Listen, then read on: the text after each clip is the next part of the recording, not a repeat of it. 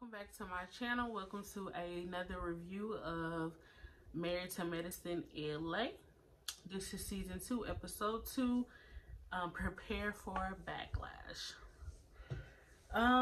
This episode starts off with Jasmine and Imani continuing their conversation from last week. Last week we know Quad tried to be a therapist and try to get them to talk, but was doing the entire most.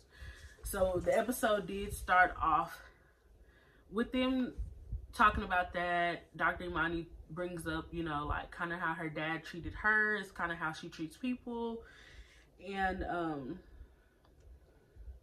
they said they were gonna work on their friendship. Like they were like, we're gonna move past this. Baby, not even, we'll get to it.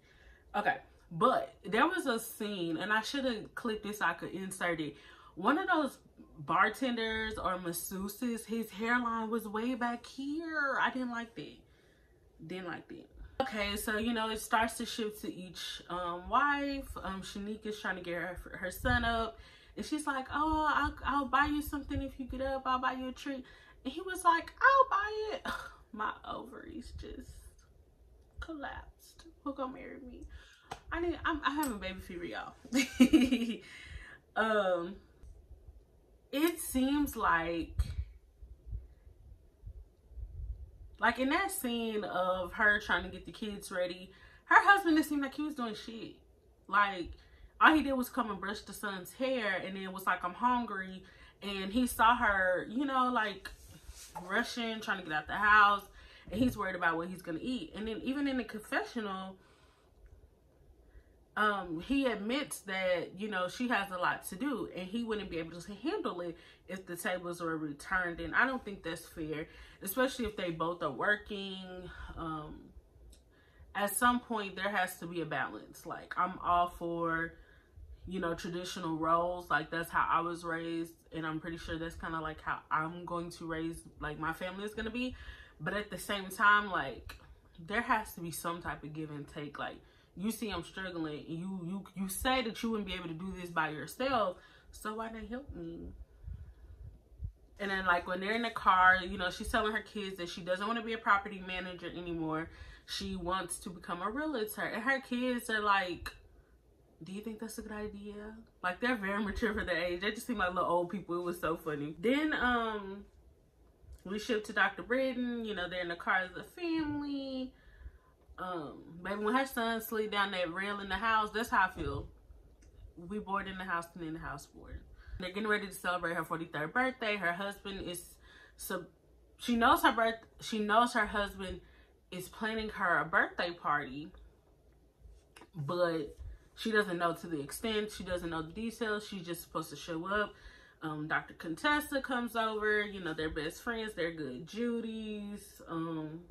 This episode is boring. They did hint at, like, when you get married, the sex dies, but when you're dating, the sex be popping. My thing is, like, you gotta keep it spicy. Like, even if you have kids, and again, I am single. I don't know. You know, I can't give relationship advice, because what do I know? I know a lot, but people don't listen to me. But I feel like that's the least he could do, is throw her a really nice birthday, especially after he's been acting like an asshole, like, and complaining about everything with LA. Shift to Dr. Kendra. She's an OBGYN. She's a new wife, and her husband, I did not get his name, but he's internal medicine, and he's Chinese, I believe. They just moved into a new house. They have a new baby. That baby is so cute. You could tell that she's still adjusting to this post-mommy body. And, you know, her man is there to support her. And then they talk about, you know, she mentions being too busy for your spouse. Like, at what point do you sacrifice your relationship because y'all both are busy? Like, when y'all just start, like, our two ships passing in the night. That was very important, because you have to make time for the things that you want. So this is where we get into the good stuff, because it wasn't a lot. But they have Dr. Brynae's birthday party at the Lux Hotel. Again, like I said, that's the least her husband can do for being an asshole. Dr. Kendra brings her husband. You know, she kind of says that the Dr. Heavenly, in her drama, she's gonna put it behind her, like she's a grown woman, she's gonna move on, it ain't that deep. Baby, Jasmine shows up with somebody else, again, not her husband. But what does her husband look like? I mean, I know what he looks like because I Googled it, but we don't know, like, get her, I don't. Baby, Toya, Quad, and Heavenly showed up looking like the Golden Girls. I love my Atlanta girl, like my Atlanta women, my Atlanta doctors, and my doctors' wives. But they showed up looking like some straight up aunties. They look like the aunties showing up to the party.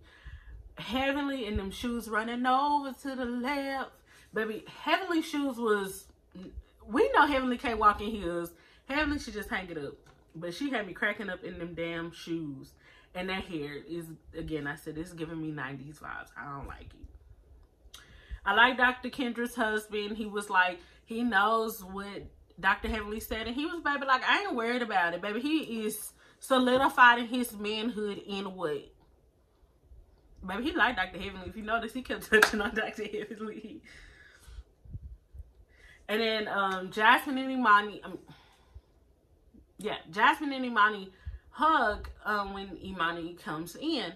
And like, it seems like every time Jasmine hugs her, she's like, oh, is this fake? Is this fake? No, you being fake. Like, we'll get to that. We get into that.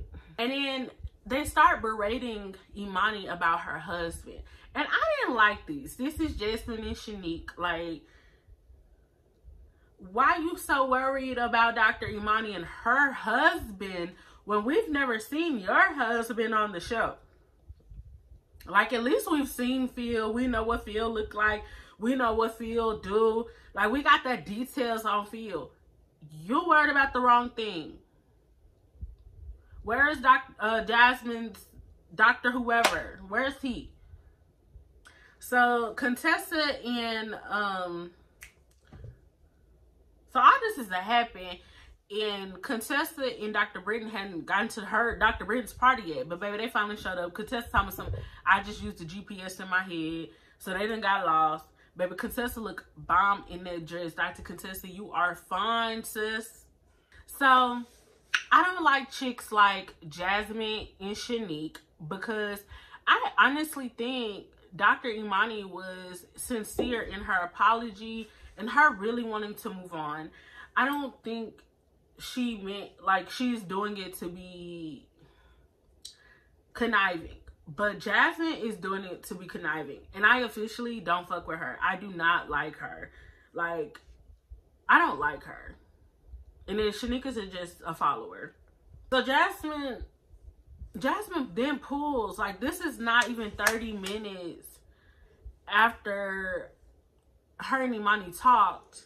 And she's trying to ask Imani where her husband is. Imani like, you know, he's doing business ventures. It's none of y'all business.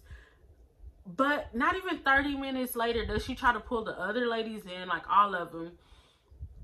And try to make it seem like it's a bad thing. Like, oh, where's her husband? Oh, something must be wrong.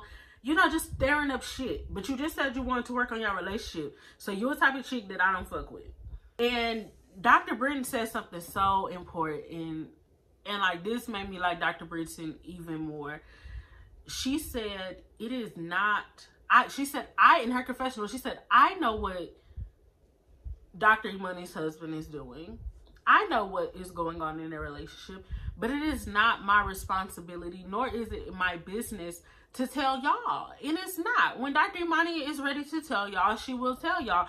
Get y'all some business. Like I said, I'm not going to be worried about Jasmine and her lackluster ass storyline.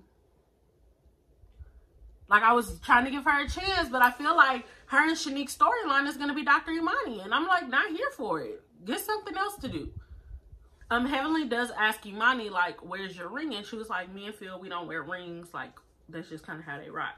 One thing I would give Jasmine props for is that she did show really good hospitality through her villa and making sure that the Atlanta wives had a nice setup. I do give her that. But then it's like, do I think it was genuine, or is she just using it for clout? Like, comment down below. Do you think that Jasmine's hospitality was sincere? Like, you know, this is her business. She wants it to flourish. She really wanted to show the Atlanta women good time. Or is she just using this for clout? And I mean, like, I get it. All this shit is for clout. Like, trying to be recognized. But at the same time, like, I don't know. Maybe because I don't like her. And then choir, here she go. It was nice, but you can include some toothbrushes, some flat irons, and some waste baskets. Choir, shut the hell up. Like, ain't nobody ask. Like, everybody ask you.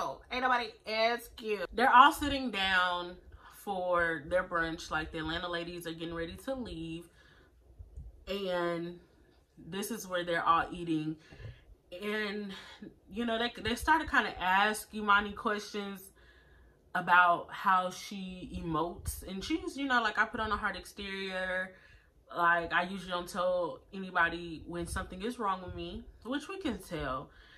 But Jasmine is sitting there mad because they're like, oh, last season, she's like, oh, last season when it was me and my husband was missing, it was, everybody was all in my business. No, we was worried because we had never seen your husband.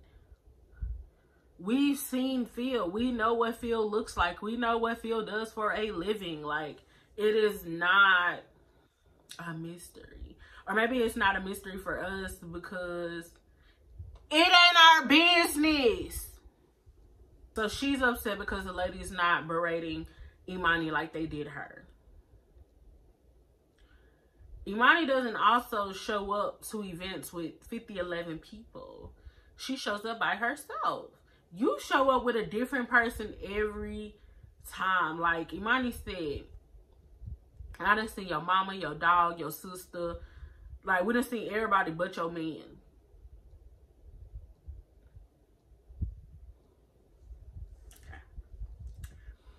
Baby Dr. Heavenly says she's not coming back to LA until she has a 6-pack. And they was like, well, you must not be coming back. I died because, baby, like, and I'm so over Jasmine not wanting to eat. Like, I don't like her. I don't like her. It switches to Britton and Imani going out for drinks. Imani is happy. Her and her husband are both in the same Essence magazine at the same for the same month. But they're in there for two different things. Like, Dr. Imani is in there for her awareness on mental health. And her husband is in there because he is in Oklahoma, again, pursuing a business, which she said he is doing a dispensary. I don't know how to pronounce them. But yeah, he's you know, doing the medical grade marijuana and all that. So he's in the Essence as well. And she said this was always a dream, but we're in there doing our own separate things. But I did wonder, like, why California is an open, like, I just want them to make it. Like, I don't feel like they're together, but I really want them to make it. So I'm like, can you move back to Cali? Can you open it and then go back home? Like, hopefully he home. Like, I want them to be together. So then it shifts to Shanique and Jasmine taking shots.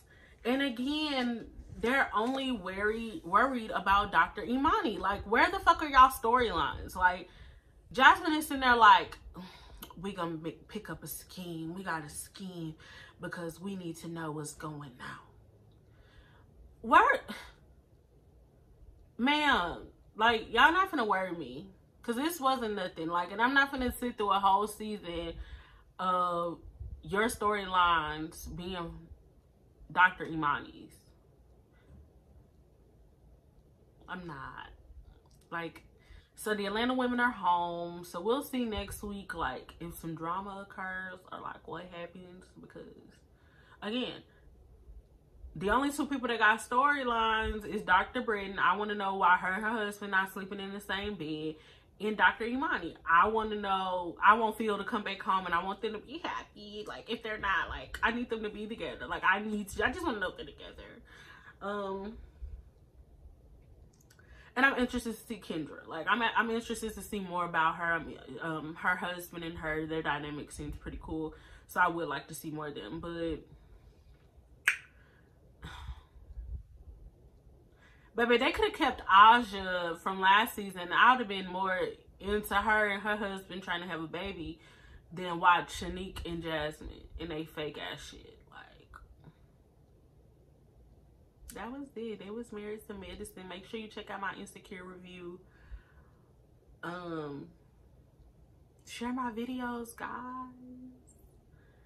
And comment down below any of the shows that y'all want me to watch. Cause